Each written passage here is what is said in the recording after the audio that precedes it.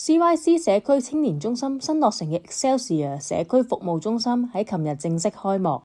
Excelsior區係三藩市亞太裔發展最快嘅社區之一，當中亞太裔佔Excelsior人口嘅41%，其中有一部分係低收入家庭。CYC 社區服務中心嘅開設得到市參事安世輝嘅撥款支持，旨在為Excelsior區嘅低收入家庭提供更好嘅服務同資源。Another thing we did a couple of years ago when we started to see a rise in violence and crime, we reached out to Sarah and a number of different groups to try to bring together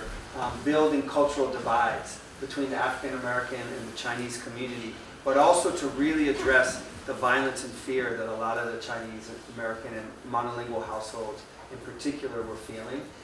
社區青年中心由2022年1月開始為Excelsior區嘅居民提供服務，當時並冇自己嘅中心，只可以喺圖書館或社區伙伴等地舉辦活動。調查後發現，超過25% 嘅參加者係嚟自Excelsior區，顯示出該區民眾對其服務嘅需求好大。因此 CYC 決定喺Excelsior區開設社區服務中心，等參加者唔需要去到遠處嘅社區中心尋求服務。長者嘅一啲電腦班啦，教佢哋點樣去通過佢哋嘅電話或者佢哋手提電腦，可以同社區或者同佢哋嘅朋友繼續提供呢個聯繫啦。咁最重要，我諗係我哋有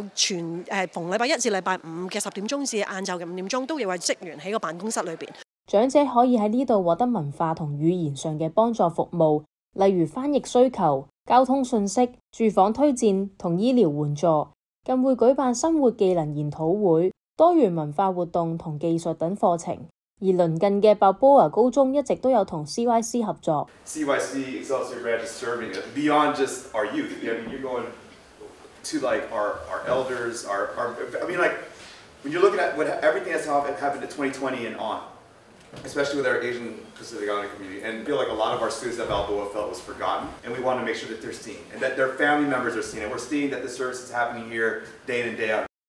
佢亦表示，社區服務中心距離Balboa高中只有8分鐘嘅路程，非常方便學生。CYC Excelsior 社區服務中心嘅地址係35 San Juan Avenue。天下衛視記者李子奕採訪報導。